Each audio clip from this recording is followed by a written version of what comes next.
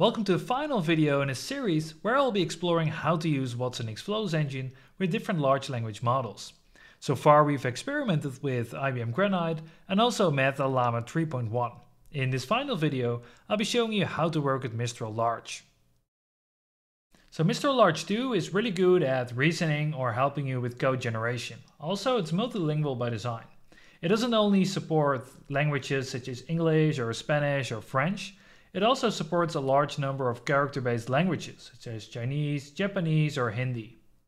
So this will help developers with all sorts of different languages to build applications and services for all sorts of linguistic backgrounds. Mistral Large 2 also works really well when you're trying to do reasoning, also reasoning that involves larger pieces of text because it has a really large context window of almost 130,000 tokens. In this video we'll be using the Mistral Large model together with watsonx Flows engine.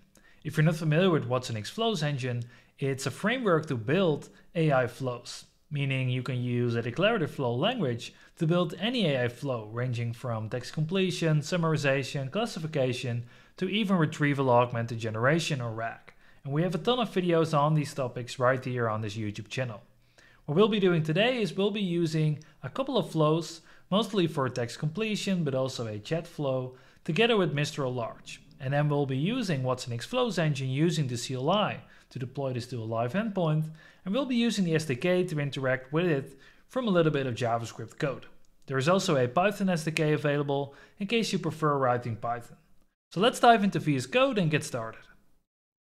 In order to create a new watsonx Flows engine project, you need to install the CLI. I've already installed the wxFlows CLI by going to the dashboard and signing up for a free account.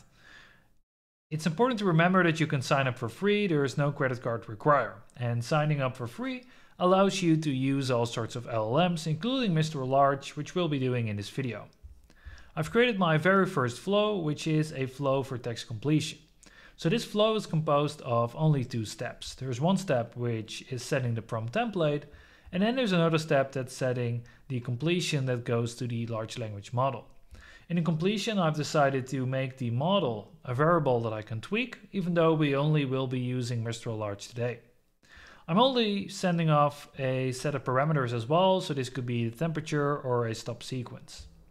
In my prompt template, I've created the prompt template that works best for Mistral Large. As you can see here, we're setting a couple of tags such as the S and instruct, and this will help the LLM to parse the prompt we send over. In order to deploy this, the only thing I need to do is run the command wxflow deploy. And what this will do, it will take my flow configuration, it will take any environment variables I have in this environment file, and then it deploys them to a live endpoint. As you can see here, it only took 6 seconds to deploy this text completion flow to a live endpoint. And whenever it's available on the endpoint, I can then use the SDK for JavaScript or Python to interact with my flows. I've set up a small example JavaScript code. In the beginning, you need to set up your wxFlows endpoint and API key. And of course, I've hidden this information for you, but you should uncomment these lines and add your own values. And then finally, I'm going to interact with my flow. You can see I have a function model.flow, which takes the schema. So this is an overview of all the different flows I have, and the SDK will help you to generate this. Then I need my flow name, which in this case is text completion. I need to set some variables, and then I want to set the model. So the model I'll be using is the Mistral Large model. And this is available on watsonx, and you can use it for free in Flows engine. So let's say I have a question, and remember this model is very good in working in different languages. So I can, for example, ask, can you translate the word computer into 5 different languages? So this should be doable for most LLMs. Let's see what Mistral Large comes up with. But first, I'm going to give it a format or a structure that I want my answers to be in. Use the following format. And for this, I want to do language, and then I want to do the translation. So let me save this, and then I can run the Node.js app by running node index.js. and this should return the response in my terminal. If you look at the response, you can see it's giving me the translations in 5 different languages, Spanish, French, German, Italian, and then also in Japanese. And the Japanese one is interesting for this model because not all LLMs are able to work with character-only languages such as Japanese. Besides simple text completion, we can also create a chat flow. And to implement a chat flow, you normally also need some sort of JavaScript application or a way to maintain state. For now, we're going to assume that all these flows are text in or text out, meaning that on every request, I'm going to send over the entire chat history. So let's get back into VS Code and set up a chat flow. In my wxflows.toml file, I can now create another flow. I'm going to call this flow chat, and it takes 2 steps. One step is templated prompt, which will take my prompt template. As you can see, this time I'm leaving over the formatting of the prompt template to my JavaScript application. Also, I'm hard coding the model to be Mistral AI / Mistral-Large, and this is the model ID that I need to use if I want to access Mistral Large through the watsonx platform. If I save this and deploy this by typing wxflows deploy in my terminal, it will make this flow available on a live endpoint. As we saw before, this will only take a couple of seconds to deploy this directly to the cloud. In my application, I already set up the flow name to be chat, and then I pasted a part of my prompt template in there. So in here I can type a question like, I want to learn more about LLMs. Please explain it to me like I'm a 5-year-old. And by saving this, I can now run my Node.js app by running node index.js. And this will take my new flow called chat. It will pass in this prompt, and then it will use the Mistral AI Large model.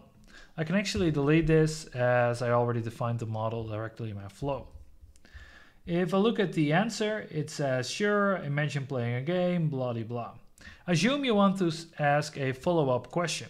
What I should do then is I can copy this, the response, and put it in my prompt. And what I can do then, I can close this interaction by using this tag, which is s, and I can create a new instruction. So the new instruction would be the follow-up question. Like, imagine playing a game where you have to guess what someone is thinking. I can then ask, give me an example of a game. And by closing this, I close the instruction. I can save it, and then I need to make sure there's a space here so the LLM knows it needs to do completion. If I save this and run my Node.js app again, what it will do, it will take the entire chat history, which is my first question, the answer of the LLM, and then my follow-up question, and it should generate another answer. So it says, let's play a game, what am I? And then finally in the end, it says, is it a lion? Yes, it is. It isn't related to the LLM, so let's find out what's going wrong.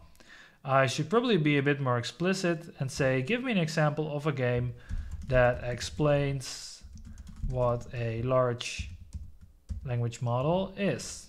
And if I save this and run my Node.js app again, it should now take the previous history and use this to give me an example of a game instead of coming up with a new game.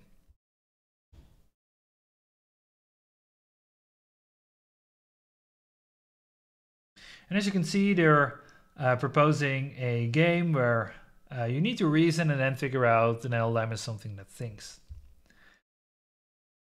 As a follow-up, what you probably want to do is turn this into some client-side JavaScript application, or maybe you want to build a server-side route where you're maintaining this state, because now you need to copy-paste it, and every time you need to rerun this specific function. You probably want to store this state somewhere and then have the SDK returning it for you on every request.